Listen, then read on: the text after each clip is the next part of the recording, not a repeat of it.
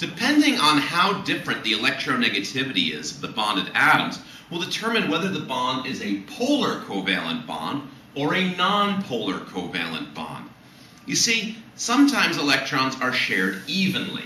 If they're shared evenly, which means a very low difference in electronegativity between 0 and 0.4, that means the electrons are shared so evenly that both share the electrons roughly the same. For example, hydrogen bonded to hydrogen. They both have electronegativities of 2.1. So any electron that's shared is going to be shared evenly. One for you and one for me, and one for you and one for me, and one for you and one for me, and one for you and one for me, and one for you and one for me, and one for you. Nobody's got a charge because the electron is being shared evenly between the two hydrogens. On the other hand, polar covalent bonds are uneven sharing. You know how it is if you got a younger brother or sister and you can torture them. Mom says, make sure you share that. And of course you take the toy for like 5 minutes, you let them play with the toy for like a minute. They're like, Mom, he's not sharing. I'm sharing. Well, that's what polar covalent bonds are like. They're kind of greedy covalent bonds, where one atom has more electronegativity than the other so that the difference is greater than 0.4. For example, if we've got hydrogen bonded to chlorine, hydrogen has an electronegativity of 2.1, but chlorine's is 3.2. What that means is that any electron that's shared is going to be more attracted to chlorine than to hydrogen. Let's see, the difference here is 0.9.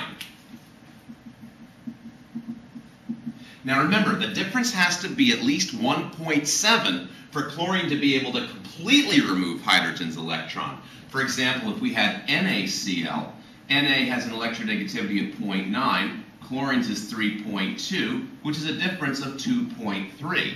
What that means is that sodium's valence electron is going to get pulled away from chlorine, and it's never, ever going to go back to sodium. Chlorine is negative, sodium is positive.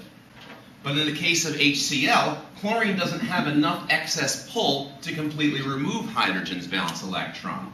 What it's going to do, though, is once for me, once for you. Twice for me, once for you. A whole bunch of times for me, once for you. More times for me, once for you. Oh, yeah. I'm getting the electron more than you. Don't you dare tell Mom.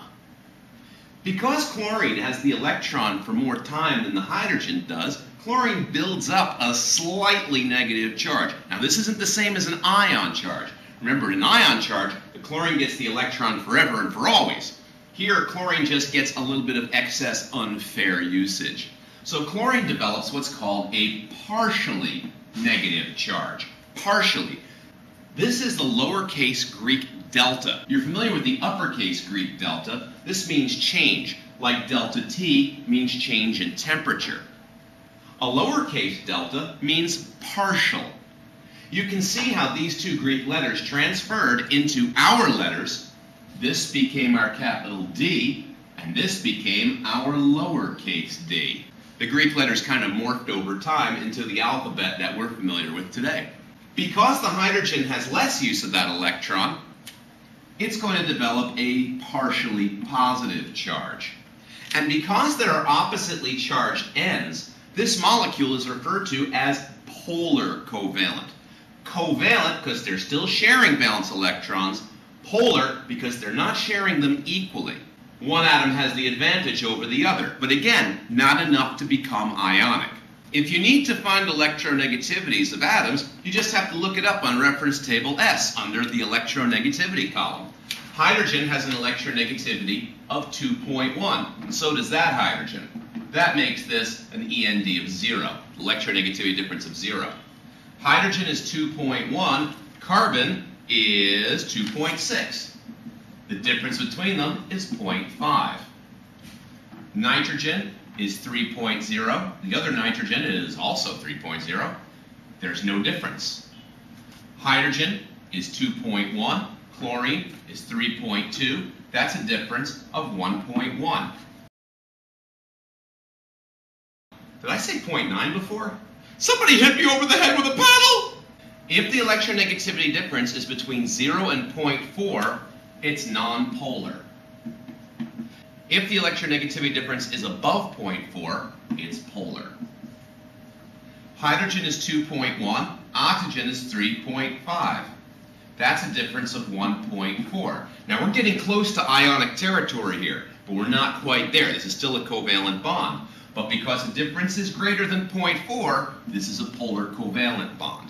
Phosphorus has an electronegativity of 2.2. Chlorine, as we said before, is 3.2. That's a difference of 1.0. That's, again, a polar covalent bond. Which of these two molecules would be more polar? Well, whichever one has a greater difference in electronegativity. So this one would be more polar, and this one would be less polar. The degree of polarity is going to help you understand why some molecules stick together better than others, and that's something we're going to take a look at in our next section.